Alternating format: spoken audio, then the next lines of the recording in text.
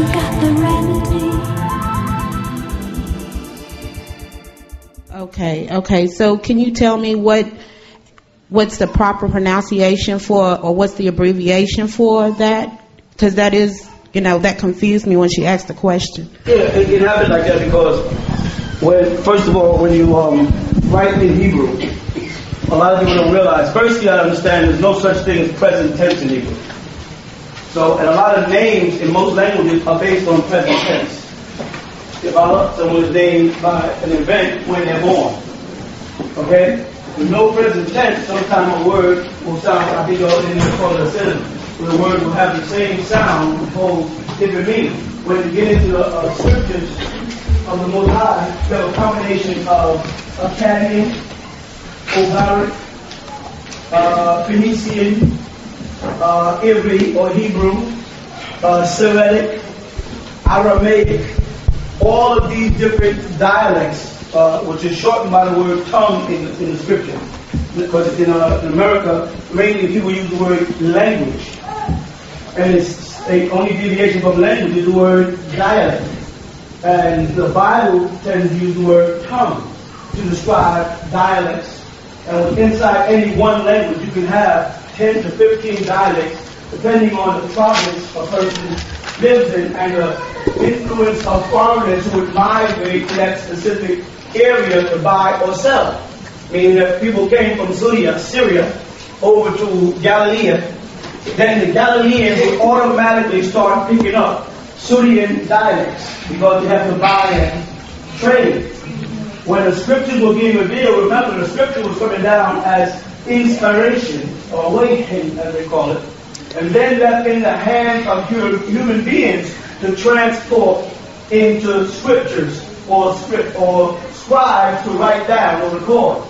And as that would happen, you find that in Syria they have a word noon, which is the Arabic word for noon, and then in Hebrew they have a word for noon, and then the Akkadians from the Sumerian dialects of Ugaric have a word for noon, and they all end up in the Bible because the Bible is traveling through history, and different people at different places are being mentioned as if it's all in the same neighborhood. And this is where people become confused. Most everything you read in the New Testament of the Bible has been intentionally transposed from the language that Jesus spoke, which was Galilean, not Hebrew. Like most people think, there's no such language as Hebrew. You read, as they say. He spoke Galilean, and that was transposed out of Galilean into several different dialects of the Greek language. Then from the Greek language over into Latin. Then into German by Tinsdale. Then back down into English. Well, as you read in the Bible, especially the New Testament, it's very difficult, etymologically speaking, to follow word by word and get a true meaning of what God was saying. In the Old Testament, you have the same problem happening. Genesis, that's in Genesis, really comes after Jeremiah. And this is what the rabbinical priests have discovered since they opened the Dead Sea Scrolls and found the whole tablets of Jeremiah. That the story in creation of Jeremiah chapter 4 predates the story in the creation of what we're calling Bereshit or Genesis. And they realize that in Jeremiah chapter 4, I'm going up to this language of the word. Jeremiah chapter 4, the deity or deity that's speaking is referred to as under 4 code letters. YHWH. But the deity that's speaking in Genesis is under the word Elohim, in a sense a plural. Not in a sense, in fact, a plural. And the one in Isaiah 4, you start at 22, straight on to 26, you'll find this deity with the 4 initial letters, YHWH, speaks in the first person singular. I beheld the earth, and it trembled, and void darkness was upon the deep. And then as it goes down to about the 26th verse, this I, first person singular deity says, and the whole land fell or tumbled down at the presence of the YHWH. At the presence of it. While in Genesis, we get a story of the Elohim creating, but recreating, because it says replenish, or in Hebrew, Barashit. Bara Elohim, Barashit. Bara means the word Rashid, Barashit in Hebrew, doesn't really mean beginning. The word Rashish is from the word Rasha, which means at the head, at the start of something again. You follow? And of course, the translators will alleviate that because it becomes confusing to them, and they haven't taken the time in this country to impart the language of the book that they say they believe in on the people, but rather translation. So again, you get caught by the meaning of names. You see? So the word, again, Nun, can come out to have any of 50 different meanings in the same book. Because more than 50 different dialects and tribes of people are there who are all believing in the same deity and ascribing, here's the sad part, they are adding in, as time goes on, the names of their deities. As it goes down the line, and you start off in one place with the YHWH, later on it's Elohim, later on another name, El Shaddai, pops up, and another name, Yaanuwn, Elroy, Adonai, and they're telling you, in translation, all of these are the same God with different attributes. And yet, when you understand the language and read it, you see they operate totally different and in different places. It's like saying that Jesus and Jesus and Zeus and all of them are the same. And amongst the Romans, Zeus is the son of the Almighty God. And in the Latin version of Jesus, Jesus becomes the son of Dios. And it keeps on going around. And so if you are not a linguist, which is what most of the scholars of the Torah were before the New Testament came, because in the New Testament, none of those guys really could really understand the ancient Hebrew language, or the ancient Ugaric language. That's the real language. They couldn't understand it, so they were all transcribing in their own dialects and lost sight of what was being said and who they were talking about. Left in the hands of a group of men that supported a guy called Paul, who himself hated Jesus. In fact, wanted to be him. So it's very difficult to trace names, like to pick a name out and say, and Yahushua, Nun, to get stuck at that Nun and say, well, which tribe was he from? And what dialect did he speak? And what province or village did he live? You follow what I'm saying? Because if you look at Judas, we talk about Judas because the family just came out.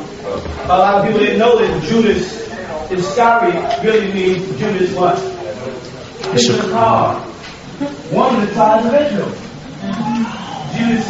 That meant Judas Issachar. But by the time it went to the Greek and Latin, they're going Iscariot. And you'll never be able to associate the two. Once you do that, you say, well, Judas was from Issachar, and that was one of the tribes of Judah, but deserted the tribe of Judah, and went and lived in the land of Canaan. And then they show you in the Bible a guy called Simon, the Canaanite, who's supposed to be one of the disciples that Judas brought over to the discipleship. Then they say, well, Judas is hanging out with Canaanite. He's called Simon, who's from the land of Canaan. And Judas is from the tribe of Issachar. And Issachar lives in the land of Canaan. Then the story starts to tumble into place. But you have to understand the Hebrew language. And most ministers and preachers today don't. Understand the geography of the Middle East and how tribes moved about, how families were set up, the rituals, the customs, the tradition, so that when you start today speaking about the coming of Yeshua, who they are calling Jesus, and preparing yourself for his arrival, you'll understand what we must do. What many people don't know, while sitting probably in this room, what the day is. I mean, of course, I'm not telling you sometimes I don't mean what the day is. Of course, I mean something given what the day is. You know what the day is? Let me start there. Friday what? Friday what?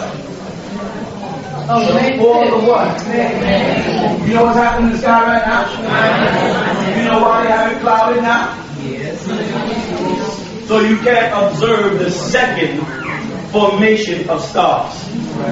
Not the first, but the first was May 5th, 2000 last year. And the formation of stars, you go on the internet, and when they show you the formation of the stars that appeared on May 5th, 2000 on your computer, you know what you bring up? Morgan Davies. It formed the 6-pointed star. The star of flesh. You know why I say the star of flesh? Because the city in which Judah was born, which is called Jesus, was called Bethlehem. Or Bethlehem in Hebrew. City or house of flesh. You got that? And the wise men, the Magas, monitored the alignment of the stars back then to know exactly where and when this flesh, you see, and in what house this flesh would be. But they knew through the writing of all the scriptures that the deity was going to send his ruach, soul, spirit, into flesh on earth somewhere. They knew that was going to happen. They had to know exactly what house that flesh would be. We call that flesh Jesus Christ in English. And they monitored the stars. And all they did is came across the world and went to the place where he was 2 years old, not an infant. That's a myth. Read your Bible close and see that's a myth. The shepherds saw him as an infant. The Malachi saw him at 2 years old, the toddler, they called him a young child. Saw him, presented the ritual, gave him homage, and went back to spread the rumor that, yes, the house of flesh, the child was made flesh. Thus you have in the best records kept by all those who claim to be Jesus' disciples, which was Yaanuwn or John, Bar Zebedee, son of Zebedee, Jesus' beloved. You have in his records, and the word became flesh and dwelt among us. And when we go to Matthew chapter 2, and we want to read about the birth, we find out that Jesus was born in Bethlehem of Judea, of the tribe of Judah, of the house of Israel, the lion of Judah. In what they call the house of Lechem, flesh. Why am I saying that? Because Jesus said, in the same manner in which I live, I shall return. That's right. He said, when the world is like Noah's time. Matthew 24. When people are marrying and divorcing and having fun and carefree, that's just one side he mentions. In Matthew 24, he mentions something else. Wars. Rumors of wars. Pestilence. Earthquakes in diverse places. When men walk the earth, who will say out their mouth that he is Jesus. Don't trust him. Not when men walk the earth and say that they are Jesus. That's not what it says in the beginning. Only in the middle it does. They only pick that up. But in the beginning it says, many men shall deceive you. And say that I am Jesus. Believe him not. That's why. Because Jesus knew in his own time, around his own disciples, he knew that he was infiltrated by FBI. Oh yeah. Oh yeah. The IRS. By an evil militia called Zealots. Fanatics. FBI, Paul. IRS, Judas. IRS was a person trying to keep a record of Jesus' spending to see whether he's violating the laws of Rome. That's why they presented him a coin. And that's why when the woman washed his feet, the concern that Judas was projecting was the expense of the oil. And why are we spending this much money on your feet? And who was he talking to? He was talking to Malachi. Matthew, because Matthew was Jesus' accountant. There was a whole government set up back then. And they had the same pattern today for Jesus' coming in. They are infiltrating the churches. Jesus said, I know the blasphemy of them who call themselves Jews. And Jesus said, you Jews, in St. John's 10, you Jews are of your father, the devil. That's right. Right? That's right. He was talking to people because they came to him and said, we want to kill you, we want to stone you because you call yourself the Son of God. That's why we want to stone you, not for the good works, but because you call yourself the Son of God. Remember that? Jesus had us across, it's not written in the law. I said, he made it clear that my dad said, all of the children of God. Didn't he say, basically, when we them out of the power we come? Didn't that part of our doctrine doesn't predate the New Testament? Can we find in Psalms 86 before the New Testament was even put together?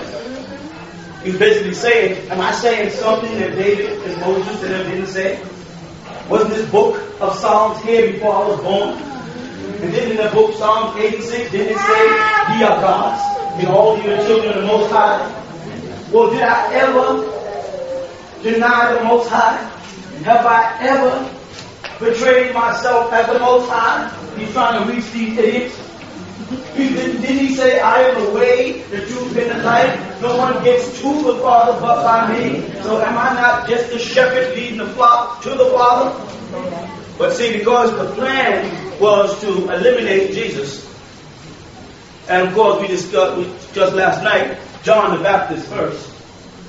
Because if you read the books of Mark, chapter 1, you find that John the Baptist managed to baptize all of the blacks that was in Judea. It says all of the Judeans. Whenever they point out Judeans, they're viewing it on a race. Because Israelites are a whole tribe of 12. And they have mixed their seed in with all different tribes. But Judah, every time they mixed their seed, God would kill the mixed child and make that person, like in the case of Judah himself, remarry.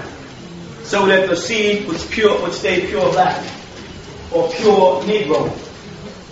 So John the Baptist, who did not live in the city, but chose to live out in the wilderness.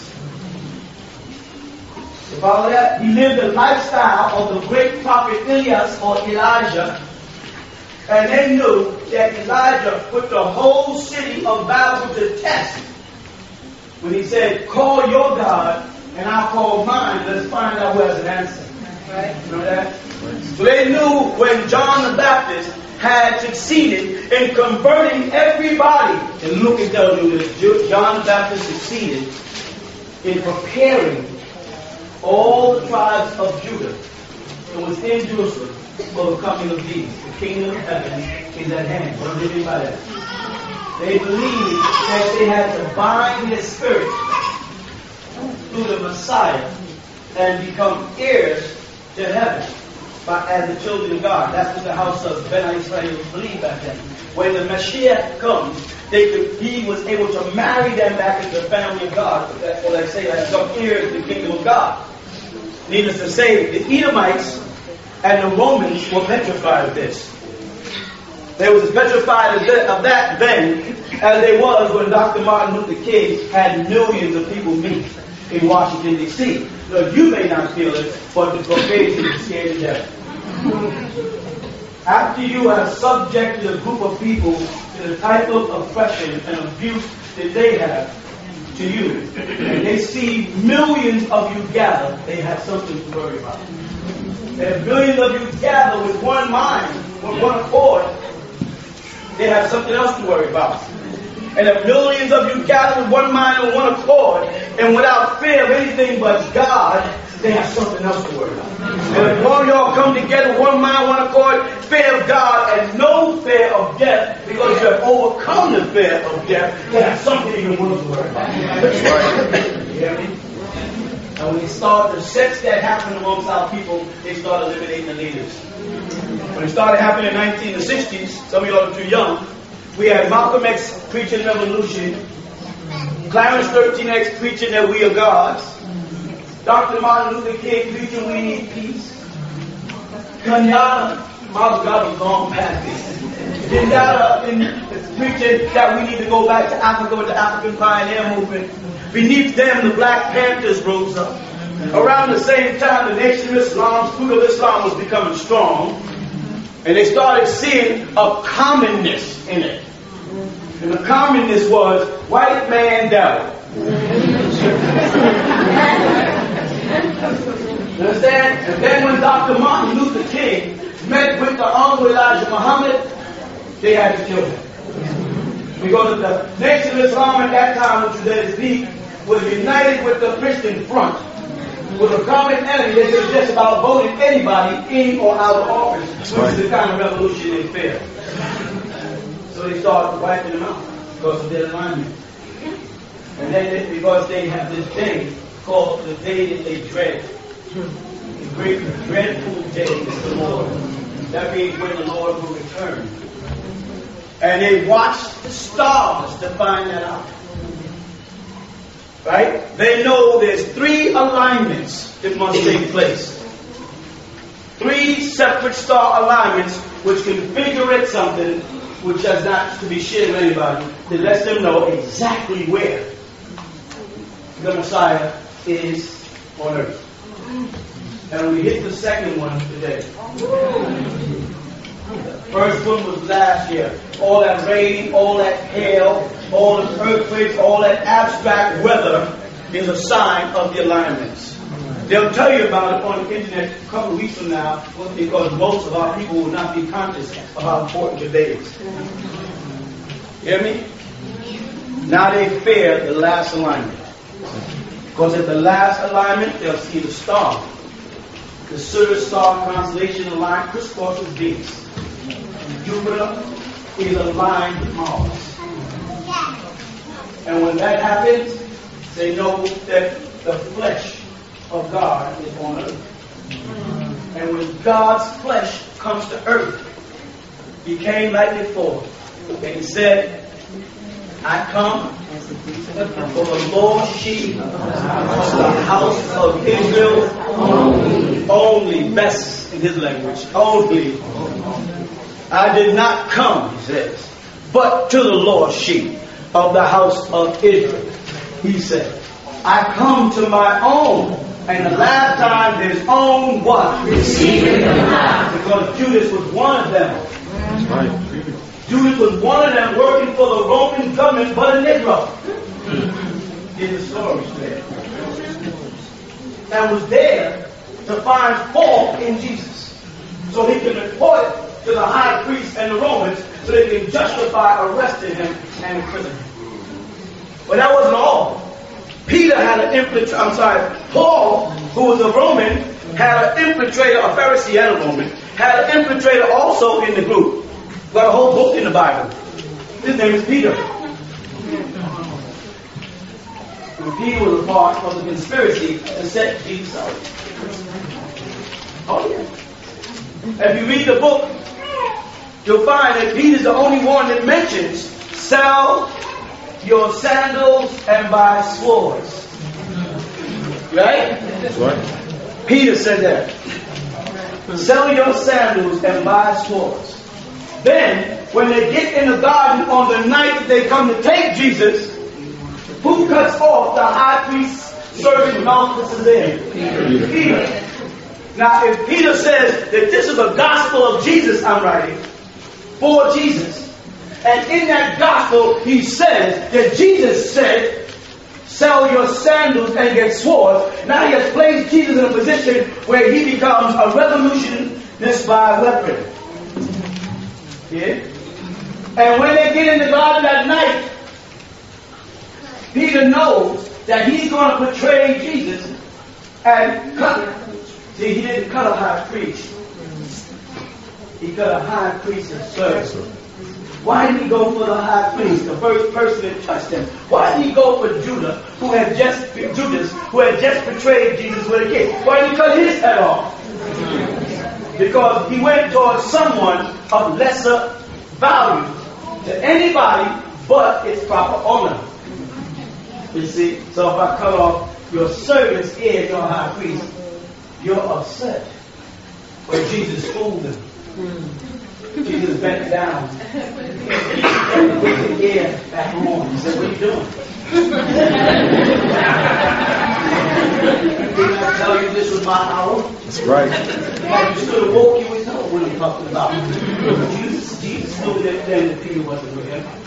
So when they lay hands on Jesus, and they take Jesus into custody, are you walking with me? Yes, we are. They take Jesus into custody for night court. Watch it.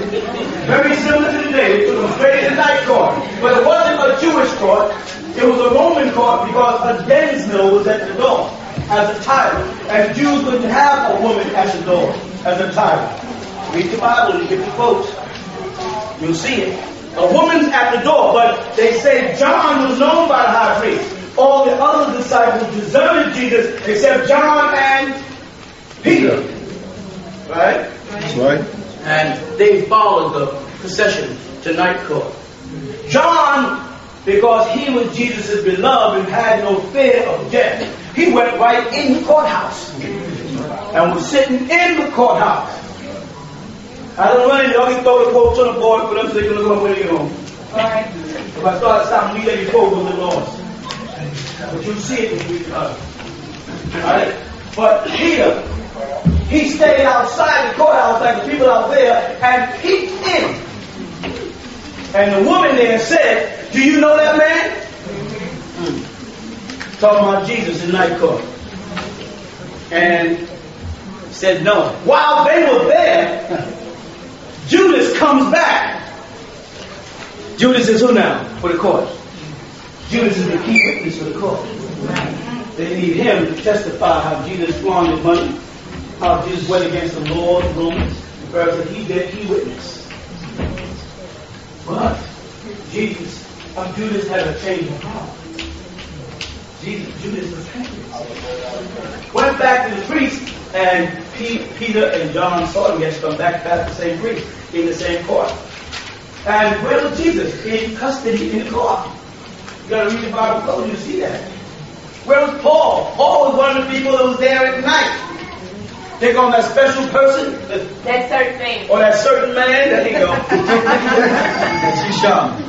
That certain man, that was Paul, who controlled Peter. This may sound very unimportant right now, but if you understand what I'm saying, you're going to see it as time comes, because we're living time with it. It'll make more sense to you as the tribe of Judah who has been lost. You know how to prepare yourself for what's going to happen. You don't know the story correctly, you get messed up. So, John's on the inside, Peter looks in, the woman at the title of the door questions Peter, he denies Jesus how many times? 3 times. Ready? You swear to tell the whole truth? 1. And nothing but the truth? 2. So help you God. 3. Those are 3 denials of Christ. Because the first statement, do you swear, is in violation of the scriptures.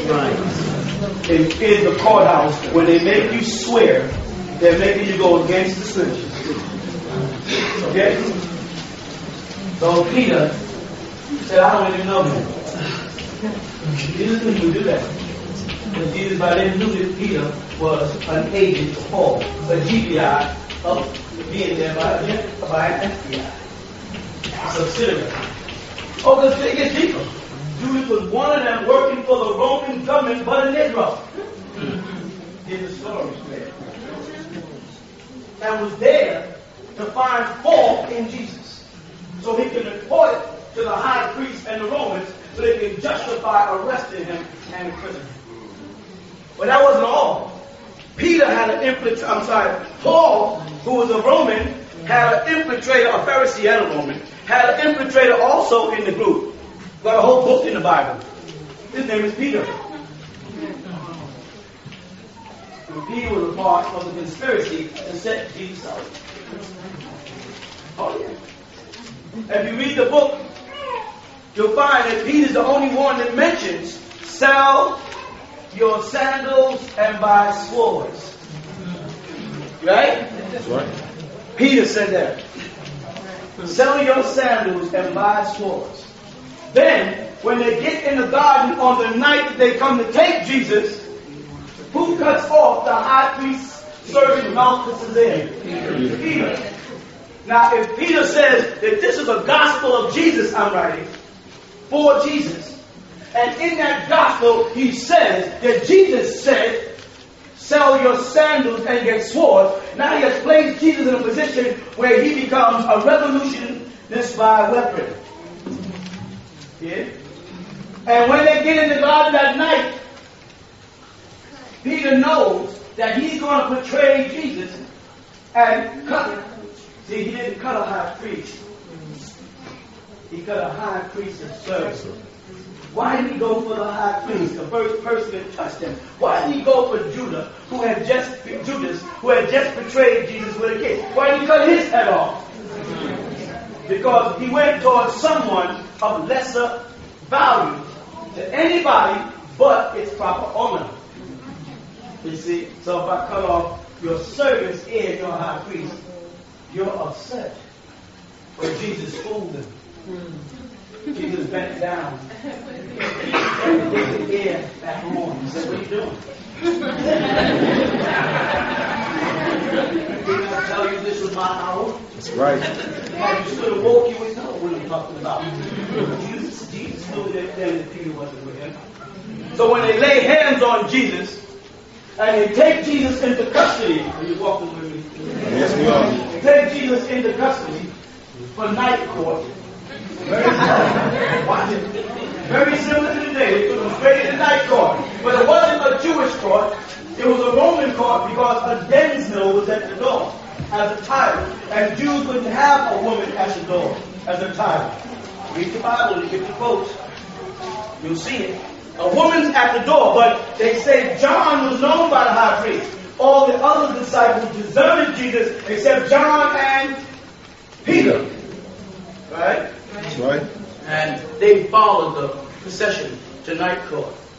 John, because he was Jesus' beloved and had no fear of death, he went right in the courthouse and was sitting in the courthouse.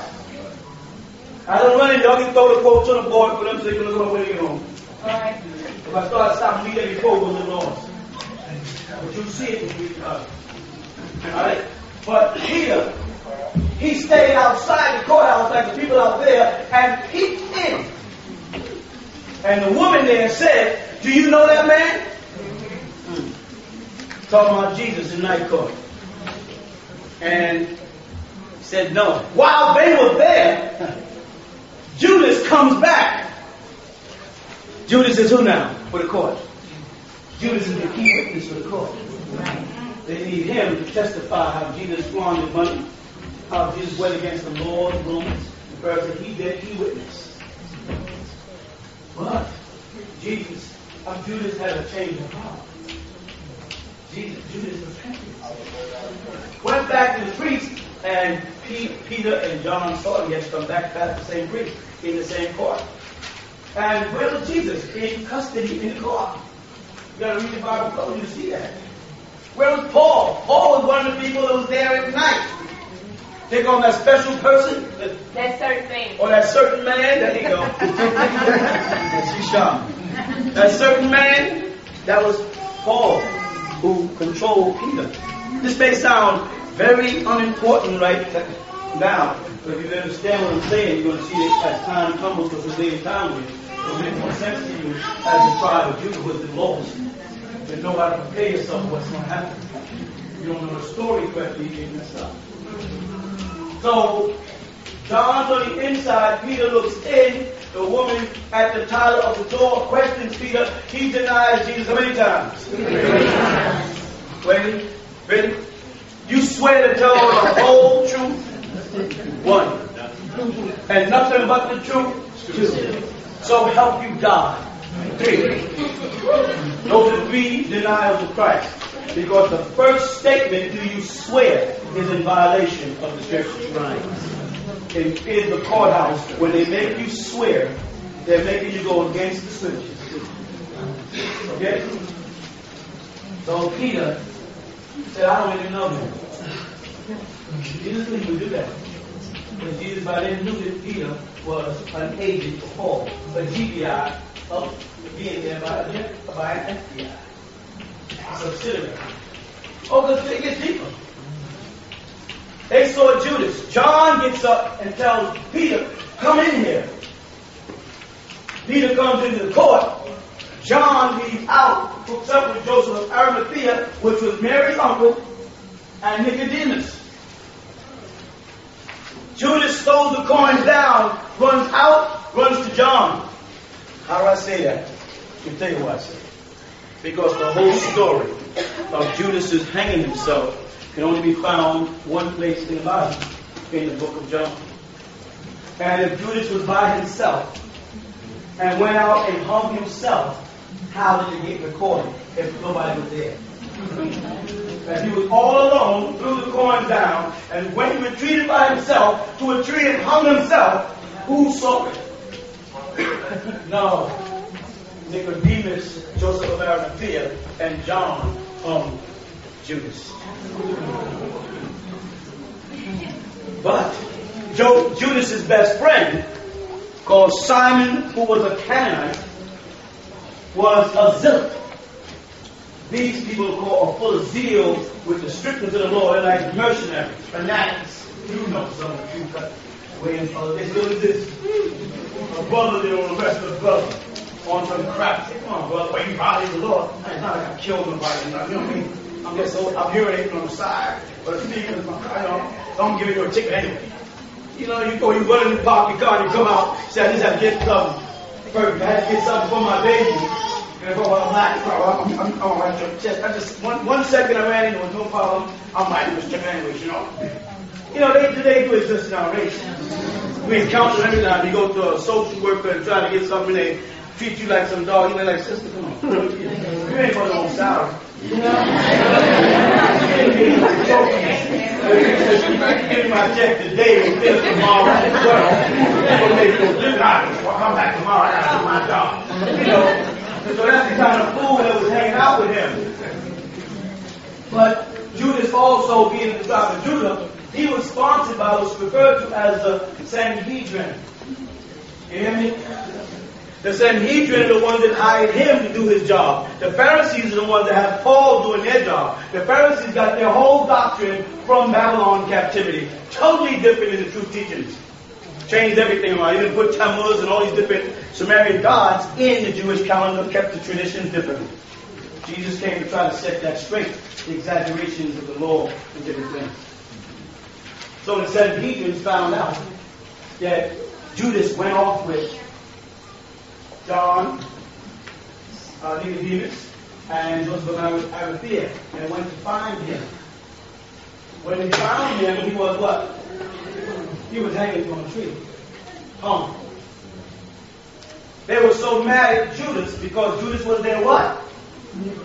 He was their key witness against Jesus. They needed him in court to testify against Jesus. Courts went. They had court systems, night court, then Jesus went to morning court, and then he went to the judgment court where there was a jury. That's right in the Bible. You study, you see the system for the good. But Judas was dead. When they found out, they got so vexed at Judas, they took Judas down off the tree and threw his body over a cliff and busted asunder so no one would know he was hung. Then tried to hide Judas to say that Jesus' followers killed him. Now, John the Baptist was already imprisoned for killing Jesus. You didn't know that, did you? Right in the Bible. Let's read it. Go to the Bible. You don't put that section there. Sharp ring. We just was reading it 5 minutes ago. Yeah, it's in Luke. You're going to find that while John the Baptist is baptizing Jesus, Jesus had just come to that village.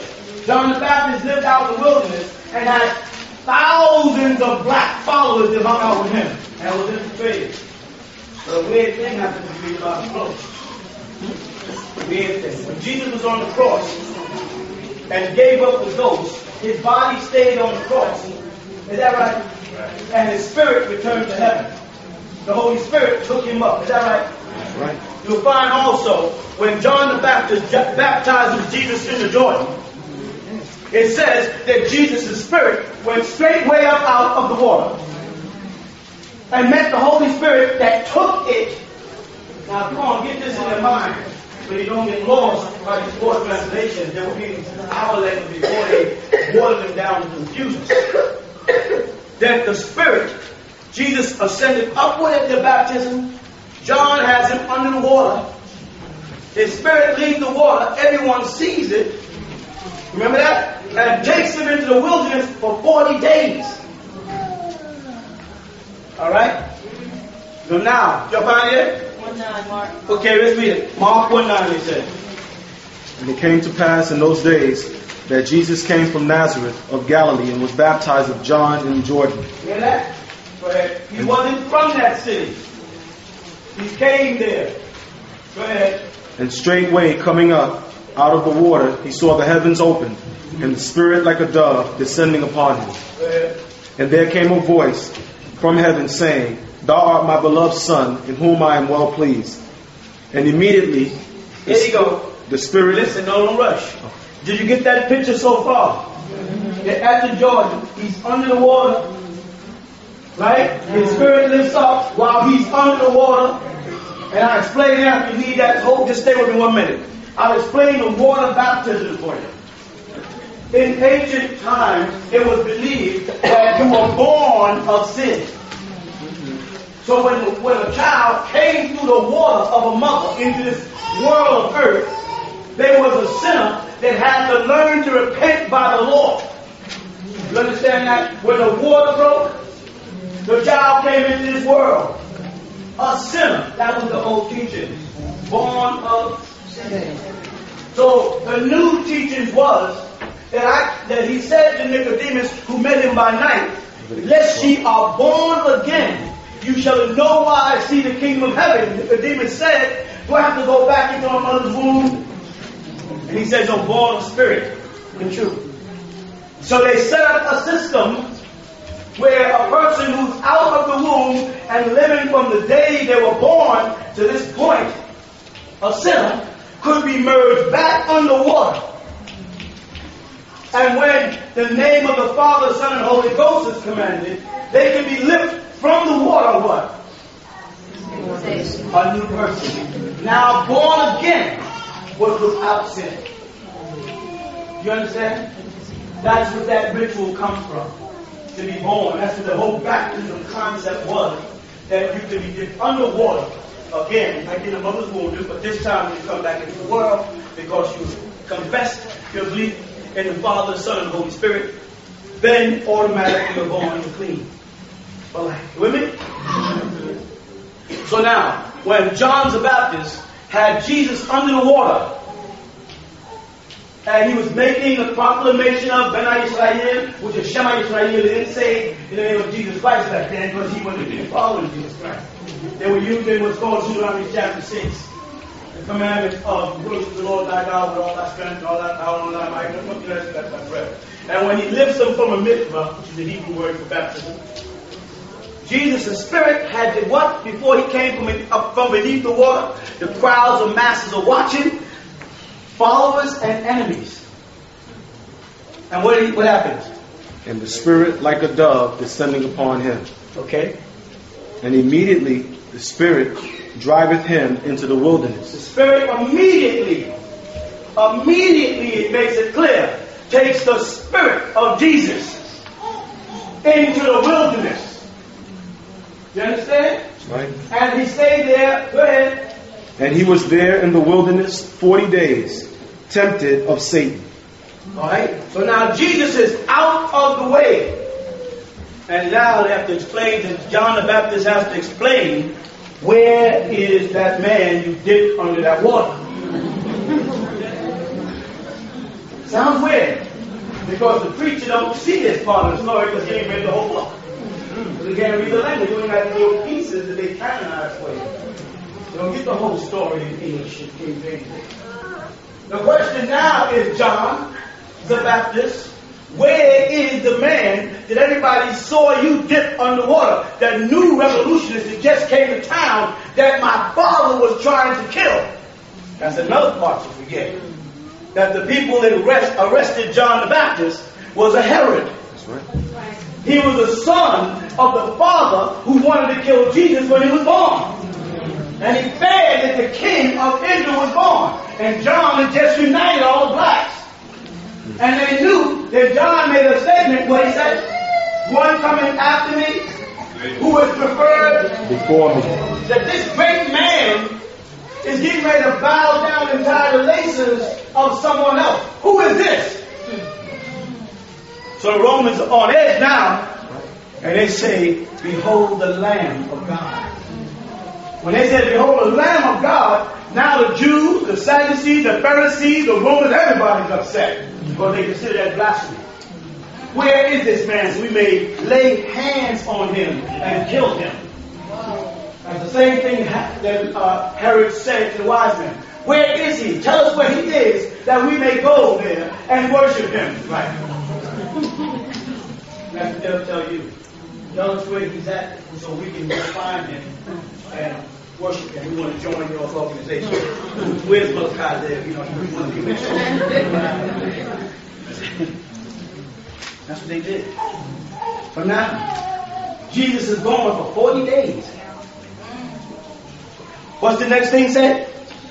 Right after the Spirit takes him in the wilderness, and he's there for 40 days, what does it say? Now after that, verse 14, John. Now after that, immediately, Jesus is gone. Now after the immediately, what happens? John was put in prison. Bam. See, it's in the Bible if you don't see it. Put the words together. Immediately, Jesus is in the water, taken away out of sight, and then John is taken to jail. So now, they never tell you in the Bible why John got arrested and for what reason. They tell you about the incidents in jail, but here was the question. The question was, John, are you the Messiah? He said, no. Are you that expected prophet, Elijah? He said, no. Right? He said, are you Elijah? No. He said, okay. Jesus later told him he wasn't the return of Elijah. Because Elijah was first coming before this great and dreadful day of the Lord. John the Baptist was so, he said no. He thought that Jesus was the whole thing. But God had also planned an immaculate conception through Elizabeth for John. Because Zachariah and Elizabeth was past childbearing also when the angel came to her, and she was found with child of the Holy Ghost also. So John was important that the spirit of Elijah could transport a second portion of himself, that is, that he was a king, into John the Baptist, that he could herald in the ruler of Israel, the Lion of Judah. You follow? So John the Baptist was arrested for killing Jews, for killing Jesus, because they couldn't find Jesus' body. See, this is a standard conspiracy. When you read it, the Bible word for word, look at it close and see what it's saying. You follow the statement. Stop trying to look for the highlights to make it feel good. Because that's for Gentiles. They're supposed to read our scriptures and they're supposed to get stimulated by it and thus rejuvenated and get a soul. You understand? They're soulless people. They lost their soul in the book of Joshua 5, where the Spirit left them into Jordan when they saw the Amorites, when they saw us cross water. And their spirit, their soul just left. It's to this very day white folks ain't got no soul. It ain't racism. It happens to be real, they'll say it. So they get this surge of glory at the gospel. But that's not what you get. You get the law that God commanded them. The law came, St. John chapter 1 verse 17. The law came through Moses telling the Israelites. The law came to Moses, Israel, but grace, which is forgiveness, and truth, the truth comes from Jesus. Why they say truth comes from Jesus? Jesus didn't have a doctrine. Now you know Jesus didn't have a doctrine? Because Jesus said what? One jot nor one tittle shall be removed from the Lord until all is fulfilled. So he didn't have a doctrine. So what they mean by truth? They call Jesus the spirit of truth. What he represented, the things he said. What's the most important thing he said? As many as believe on me, even if they don't see me, to them I give the power to become the children of God. And why is that important? Because as children of God, in Revelation chapter 21, that we are dressed. We are dressed in a new body, an incorruptible body. We are dressed and prepared for the wedding. Because we are God's chosen, and through Christ have been made heirs to the kingdom. We're just waiting for the day that we are ready in a new incorruptible body, waiting for the marriage of the Lamb. And it says in that Revelation chapter 21, God says, I will be in it. You will be my people, and I will be your God. He didn't say, I'll be everybody's God. Hold on. Listen to it. He said what? You hear me? He didn't say, I'll be everybody's God. Go back and read Revelation 21. Let's see. Verse 3, you go ahead, Spirit. Go ahead, Spirit. Go ahead, Spirit. And I heard a great voice out of heaven saying, Behold, the tabernacle of God is with man. Hey. And he will dwell with them. And they shall be his people. And God himself shall be with them and be their God. And then tells you the 12 disciples in there. People say, how could the 12 disciples be in there if Judas betrayed the Lord Jesus Christ? Because Judas repented. And any sinner, regardless of how great a sin it may be, if you stop and do the prayer of repentance, God will forgive you. Dang what people say. Don't let anybody tell you can't be saved because you killed too many people. You can't be saved because you stole too much stuff. You can't be saved because you used too much drugs. Don't let anybody tell you that. Judas got saved. That's right. Judas, who betrayed Jesus, is in heaven. Right. Now you read your Bible, you see right there, he went back that day with the coins and it says he repented. Say it again. Matthew 27:3. Go on, you with me? Somebody read it.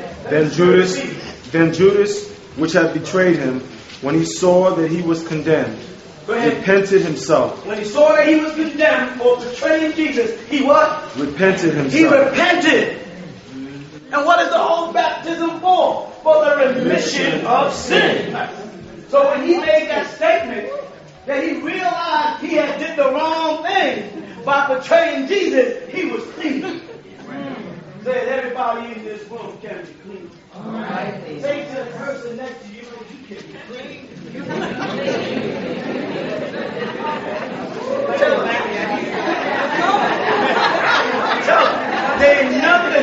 there ain't nothing that you've ever done on this son that God will not forgive you for. That has brought to hell with people.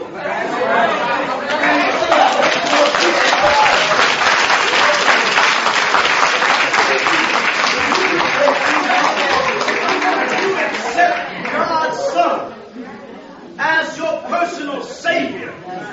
If you accept Jesus Christ, the words and terms that they use, as your Lord, if you'll accept the Word of God as your means of guidance today, not next week, tell me you gonna do it. I'm gonna stop smoking. I was on 5 packs, now I'm on 3. You still smoking? So you ain't did nothing like dropping down the 3 packs. Put down the whole pack. Stand up clean. Stand up with a new body.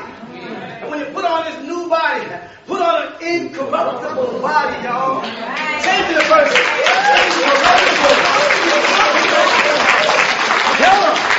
Say an incorruptible body. You know what incorruptible means? That I can't be tempted no more. I can't be deceived no more. I can't be tricked no more.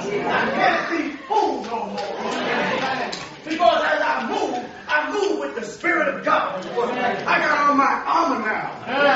I got a purpose. I found out something, y'all. I found out I'm God's child. I'm not just in God's congregation.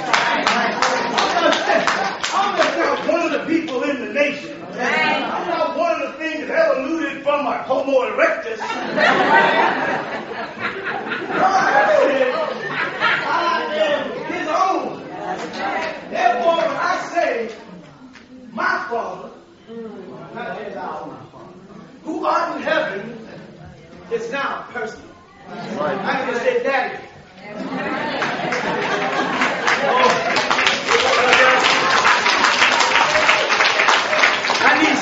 I need some strength. I need some help, Daddy. I feel myself getting weak. My knees are starting to bend again, Daddy. I need your touch.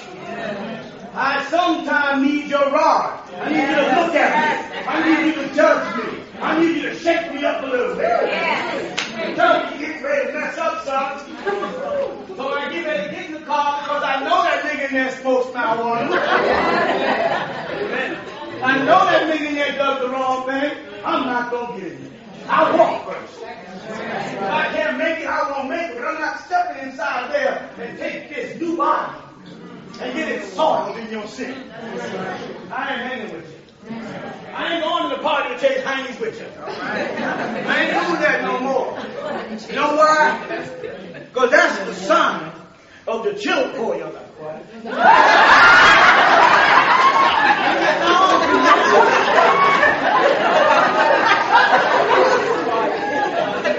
That's the sign of the children of Satan. Right. You are your father, the devil. For what? Say it again. Lust. Say it again. Lust. Say it to yourself. Lust. Say it to someone else. Lust. You will do. And then you'll come back and lie. Oh man, you'll come home and you say, honey, I smell a funny kind of perfume. It ain't one of the perfumes that's in my jar. I smell so funny. Who you was with? You know, he said, well, actually, I was in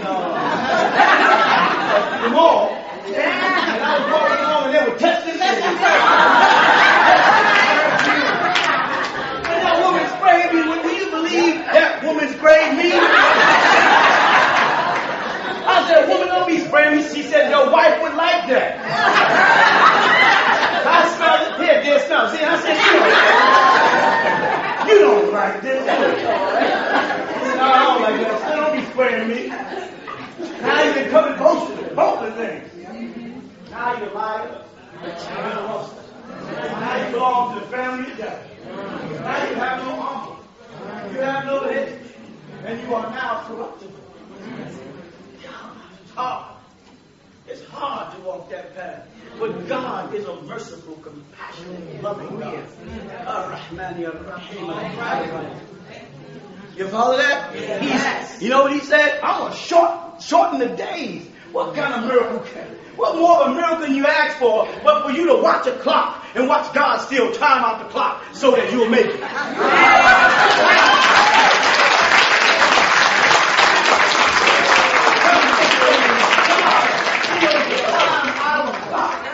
Because I was here last week and it feels like I never went nowhere.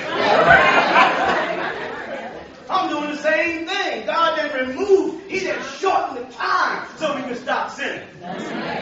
He didn't gave us the signs in the sky. Babylon the Great is fallen. I mean, their best, I was just talking about that in the car, their best artisans are fallen. Their best comedians are dying. Their best military men are dying. And the highest of their hoes, Linda Lovelace, has died. Some of y'all know what I'm talking about. You shouldn't. But she died. I saw that. I ain't going to the party to chase heinies with you. I ain't doing that no more. You know why? Because that's the sign of the children. Oh, y'all got quiet.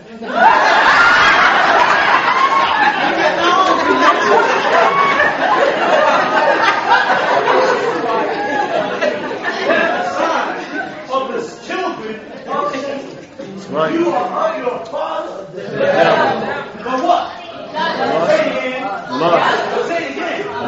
Say it to yourself. Say it to someone else. You will do. And then you'll come back and lie. Oh man, he'll come home and you say, honey, I smell a funny kind of perfume. It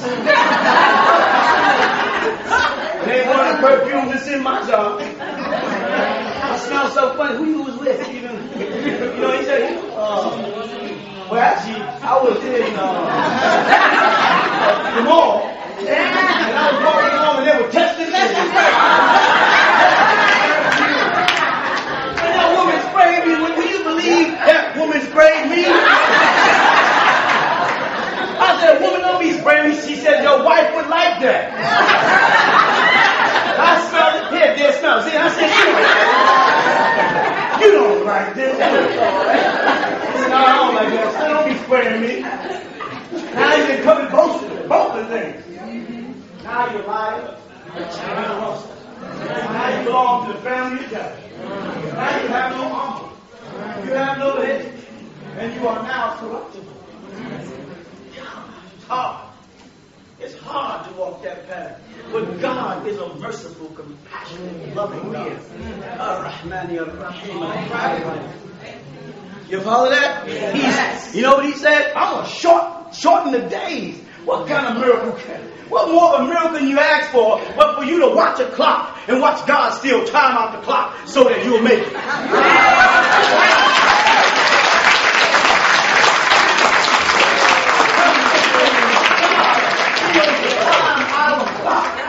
Because I was here last week. It feels like I never went nowhere. I'm doing the same thing. God didn't remove, he didn't shorten the time so we can stop sinning. He didn't gave us the signs in the sky. Babylon the Great is falling. I mean, their best, I was just talking about that in the car, their best artisans are falling. Their best comedians are dying. Their best military men are dying. And the highest of their hoes, Linda Lovelace, has died. Some of y'all know what I'm talking about. You shouldn't. But she died. And I saw that. At the side. We don't have a president. We don't have a president. We have a son of a president. That's the same thing as a son of a bitch.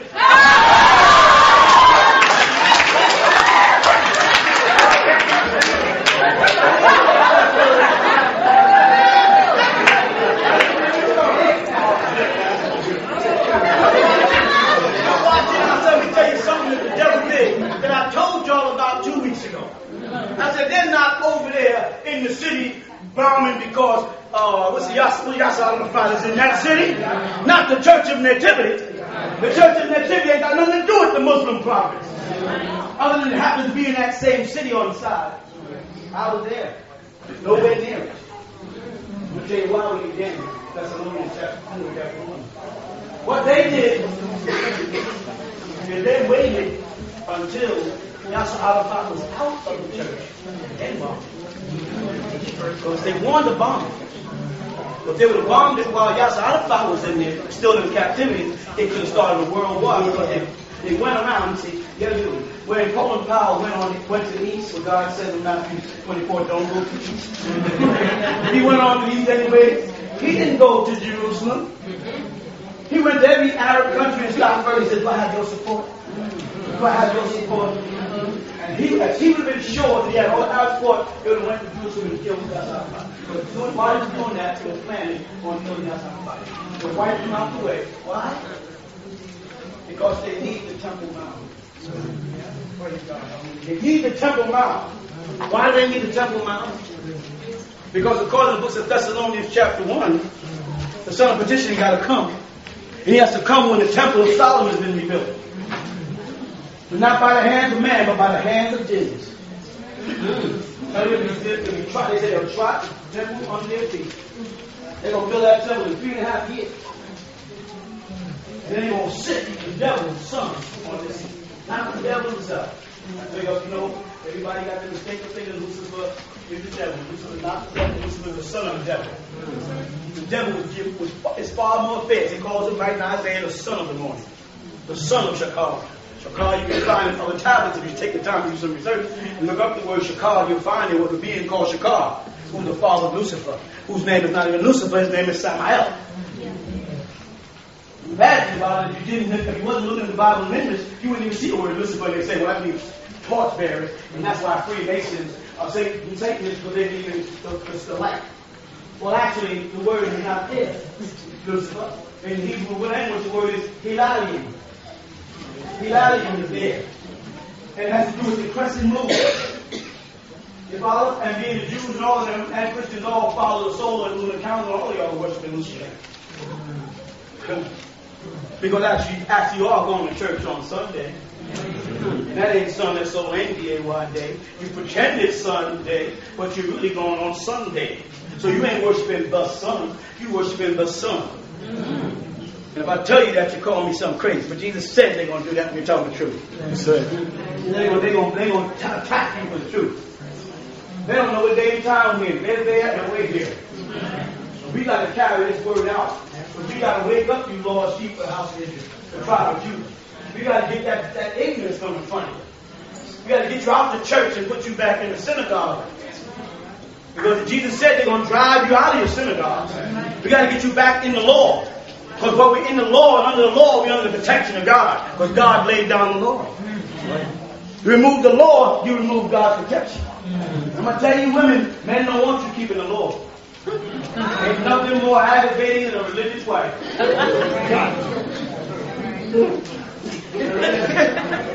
Well, there ain't going to be no pork chops in the Bible. From Leviticus chapter 11, verse 7, it says, children of Israel, don't touch it. Don't go near it. Don't approach it. Be it God made the law. You might not like where it sounds, and you might have to like pork. Right? Hell, I like being drunk too. It just ain't healthy. It just ain't healthy. God tells us in the 31st Proverbs, do not get drunk. He doesn't say don't drink. He says do not drink strong drink. Don't drink whiskey. You're allowed to drink wine, but kosher wine for Shabbat. The day when the Sabbath is broken. See? But niggas want to go get drunk. You say, I'm drunk.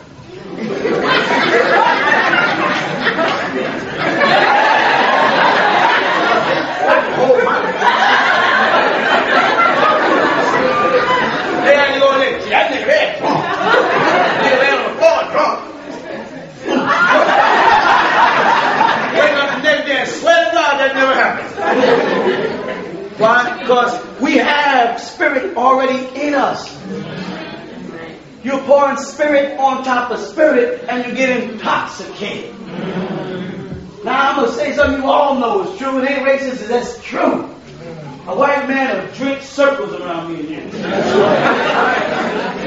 They can guzzle down alcohol and beer, 30, 40 cans a day. You think you be laying on your back. You 6 months to get up. Why? Because when it ferments, they call it what? Ether. So they got 3 more ethers less than you. But they're at 6 and you're at 7, 8, and 9. And the highest number is what? You got all the ether in you need.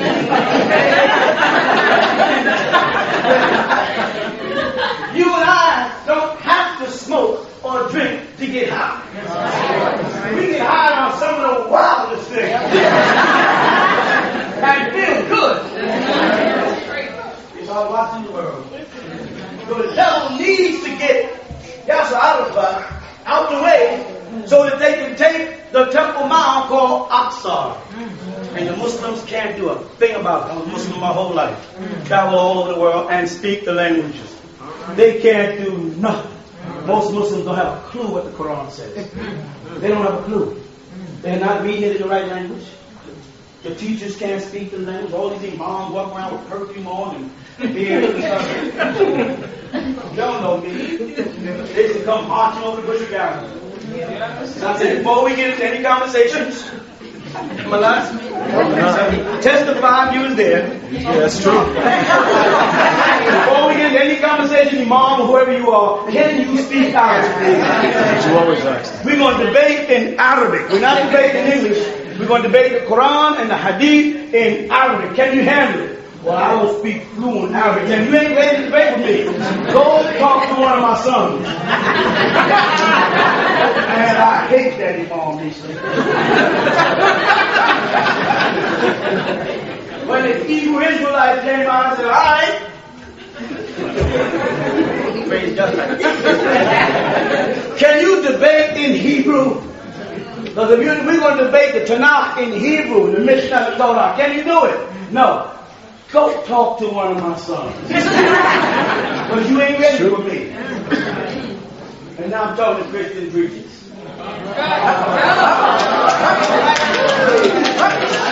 Are you ready for the truth? Or do you want this superficial, fake form of Paulite Christianity? Or do you want to know what Yeshua HaMashiach really was teaching? You want to be a part of the real family of God, which is in your blood? Or do you want to be some fake Paulite Greek Christian? The word Christian, Jesus didn't know. He never heard the word. You call Jesus a Christian, he would look at you like, what the heck? But if you call him a Galilean, he knows. If you call him a Nazarite, he would know. If you call him a Hebrew, he would know. If you call him Ben Israel or Ben Yehuda, Judah or Israel, he would know. If you call him a Christian, a Protestant, Baptist, a Lutheran, Seventh-day Adventist, Catholic, Jehovah's Witness, Mormon, Jesus would know what you're talking about. You start calling him the Holy Spirit, Jesus said, what? The Holy Spirit. The what? What's that? The Holy Spirit. You couldn't even explain the Holy Spirit to Jesus. In fact, if you said Jesus, he would know what you're talking about.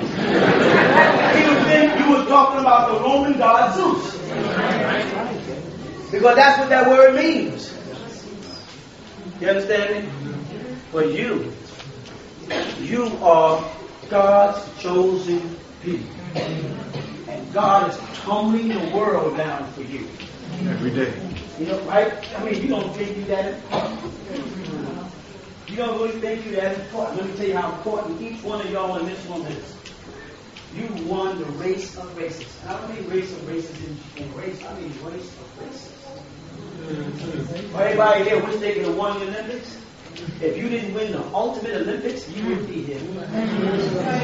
You know what I'm talking about? If just in case you don't, let me just up you. When your daddy ejaculated in your mother, you were one of 7,700,777 sperm cells that went for the ovary. Now check it out, man. And guess why you're here? Because you won. Down here, up in the front over here, could y'all two step up over there and stand up for me, please? You two. Who else? You know what I'm talking about. Let's see two right here. Both of them got there.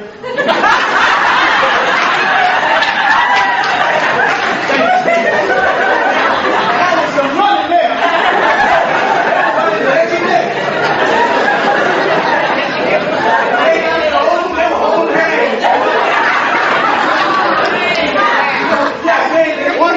One of them is usually a couple of minutes, you know, which in birth time will drop down to fraction of a second. One was like one, like, no, you ain't. But you were queued out. Each one of you in this room who thinks you're nobody of no importance to God, you were queued out to make it. You won the ultimate race and then give up on life. Act like talk about stuff you can't do. Want to follow the footsteps of failures. Want to go to parties and spend your money and spend long hours in a dark room with a lot of noise because you hope some guy notices your tits. Can I talk the truth?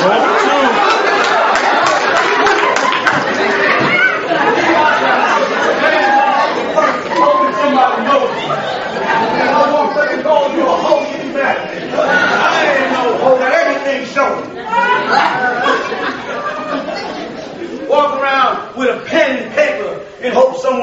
for your number. In case he don't have it, you got it.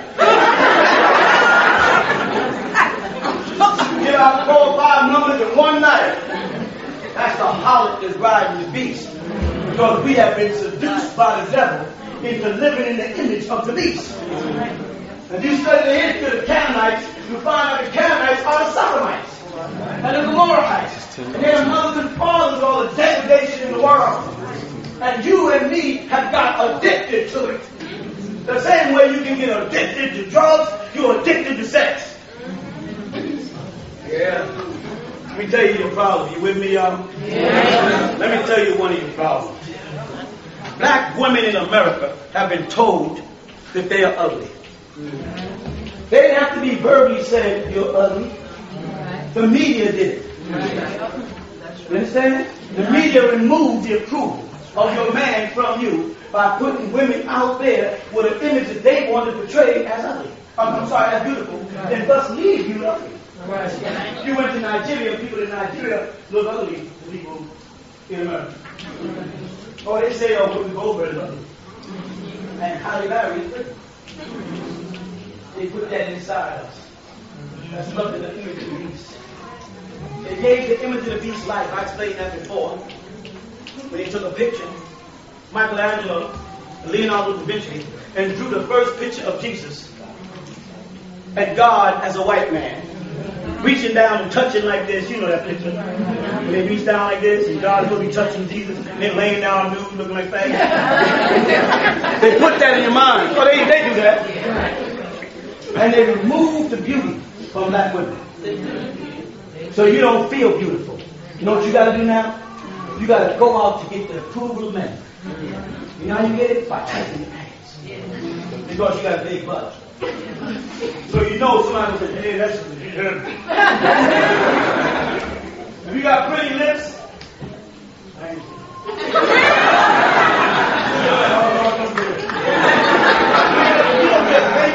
You paint your lips, you shop your lips, you line your lips like shoe look.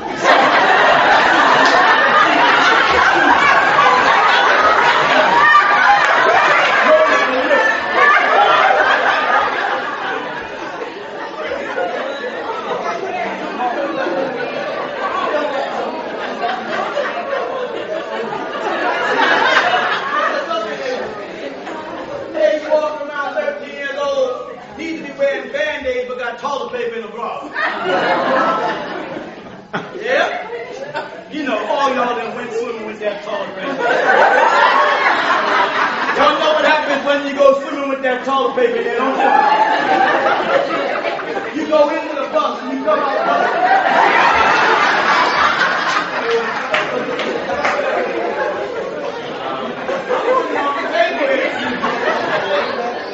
and then we in a new day of time, and I got to put it on the table. God says to me, you got the responsibility to go get those Christians. I'm like, I thought you sent me to the Muslims. No, I'm sending you to the Christians. The Muslims are numb. That's true. And they go start fighting with somebody over in another country, you got to come home. Something's wrong with you. And he's gone. That's like living in this neighborhood, belonging to the gang happy neighborhood. The only gang stays there, you gotta come home and don't expect it to be up. With me? So because they stripped from you beauty, then they gave you the image of God as a white man.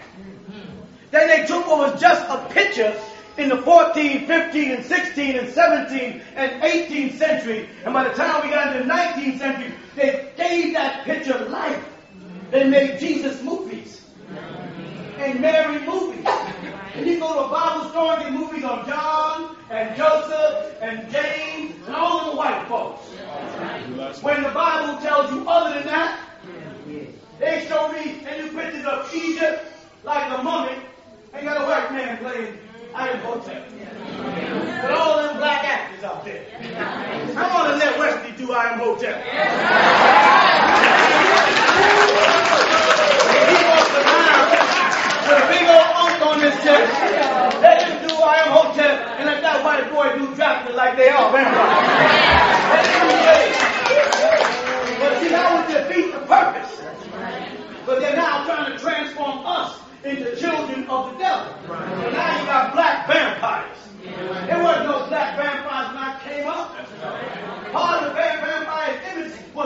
pasty complexion. I ain't never seen a nigga in a pasty complexion. Maybe one or two Haitians along the way having that light makeup.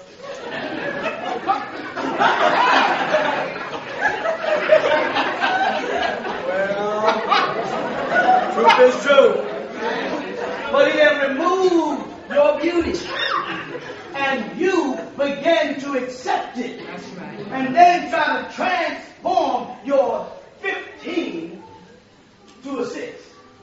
You know what I'm talking about. Black women are healthy. Black women are hip.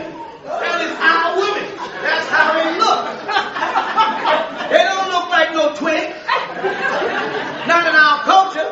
And even when you see them women in the Egyptian statue, they got thighs here. They got big old thighs, little calves, little not needed, little pouch. That's our women.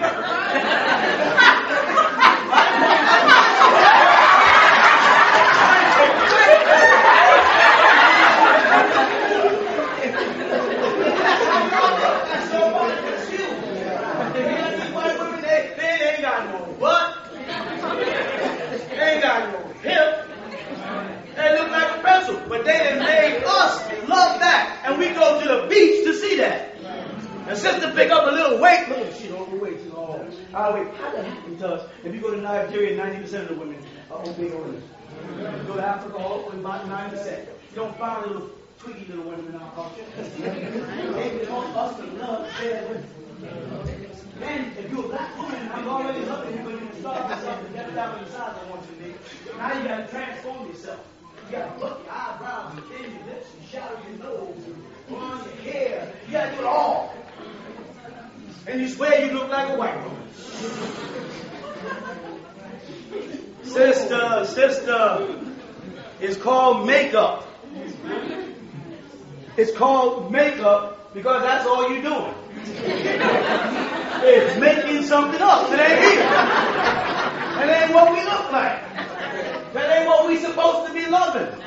And that feeling that you're overlooked by your man is why y'all think you only look good with head dangling. With your clothes tight, you got a breast, you want everybody to see it. You want to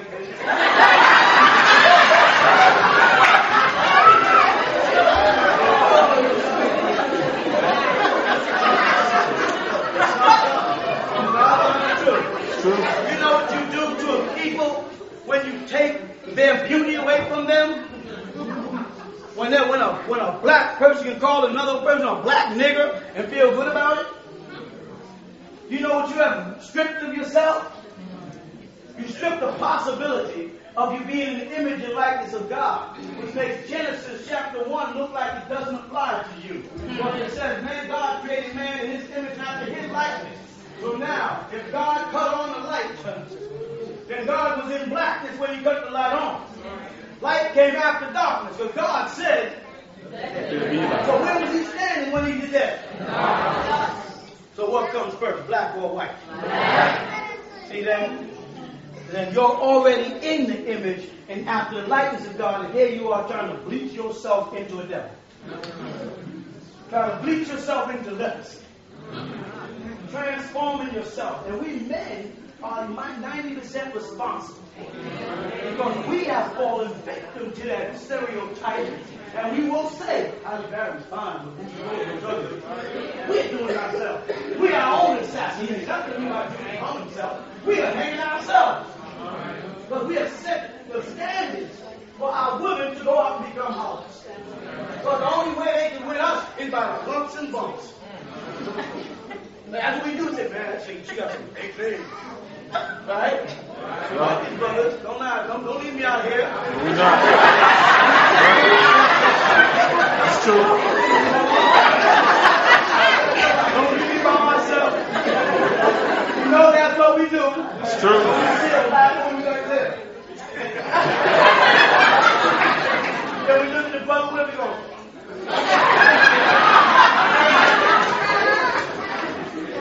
Most of the time, we don't even look at the grill. Tell the truth. We do busy looking at the bumper.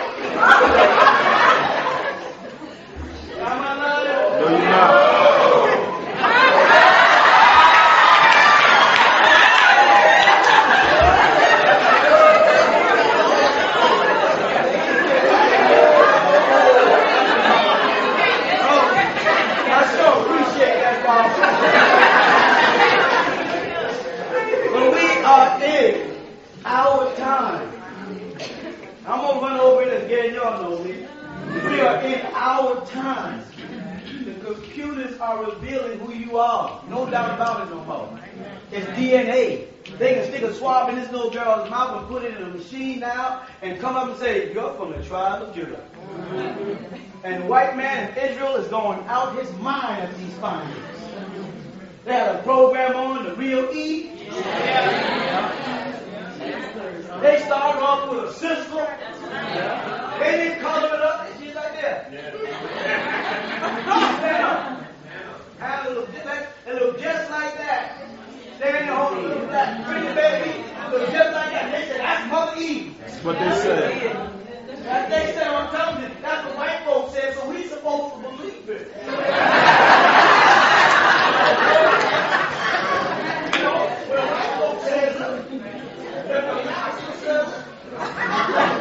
Master said that Eve looked like her. The first mitochondria DNA was in Africa by itself when nobody else was on the planet. You was getting ready to go to them like mitochondria DNA, and you realized you could spell it.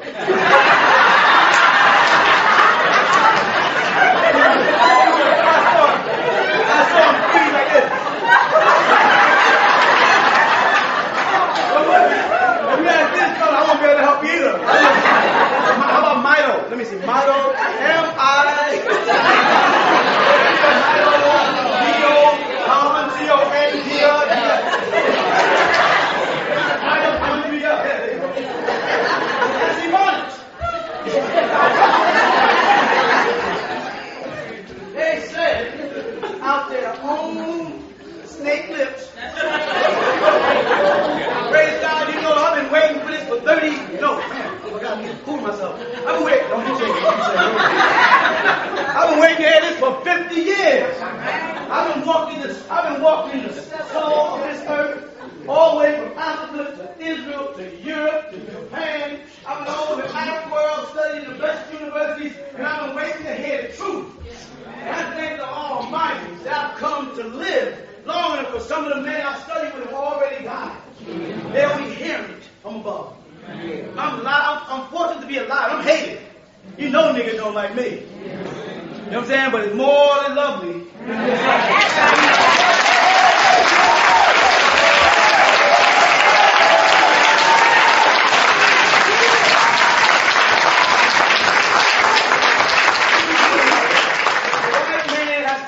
Public television and say that Eve looked like Hannah, you know we in a good day and time. And say that the only gene that left Africa was the daughters of Hannah too. And the original DNA stayed in Africa. And the other two daughters went out and split. And the whole rest of the world was germinated by these two daughters. Everybody else is mixed. And only pure seed is there. And no. They said that was the first woman on the earth.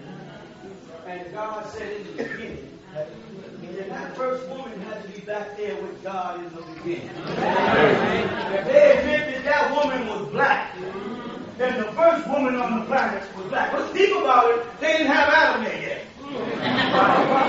But according to the Bible, which is only 6,000 years old, Adam and Eve, Adam first, then Eve. And that sounded good for many years. Until they got into chromosomes, because a certain somebody told them, you know, you can probe into the chromosomes. If y'all start at the 6, y'all gonna find some stuff out. Some of y'all know what I'm talking about. Ever since they listened to that scientist, that 24th elder, ever since they listened to him, they opened the chromosomes up, and the chromosomes have been kicking their butts. But true, I couldn't get them to do it. They got it open now, and they find out that you were here first. That you ain't no cave person. That you ain't no Neanderthal. That you ain't no Cro-Magnon. That you ain't no ape person. That you were walking and talking billions of years ago in Uganda. And you women were leading the tribe. Telling us where to go and where to settle. That you were our gods. Somewhere along the line we tricked you and we became the God. God became he, and no longer she. Well, every God I know was born through a woman, including our Lord and Savior Jesus Christ. True. Somewhere along the line, in the midst, Mary got pushed out the way.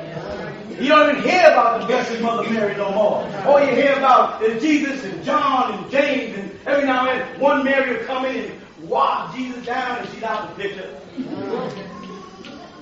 That's not how it was.